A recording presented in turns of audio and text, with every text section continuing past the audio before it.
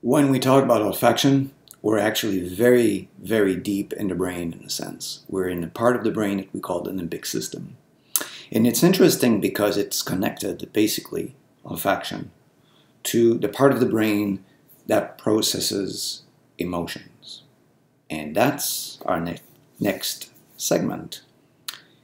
Emotions are very complex in humans, obviously, in part because we have a tendency to add some cognitive factors in all of this, right? We think about things, we worry about things.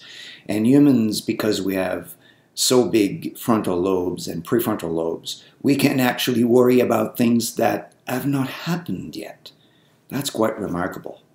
What I'm saying here is that there's a connection, in a sense, between the cognitive things and the affective or emotional things. And for that reason, we'll discuss a little bit how to situate the new affective neuroscience and the new affective psychology and ethology, how it fits with the rest of what we know about animal behavior and canine behavior in particular.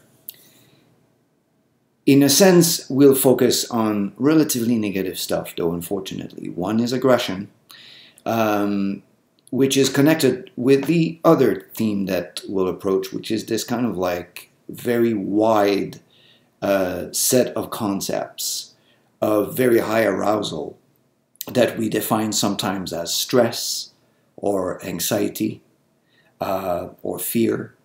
And we'll discuss the distinction between these things and how they actually work from a neuroscience perspective, but also from a behavioral perspective.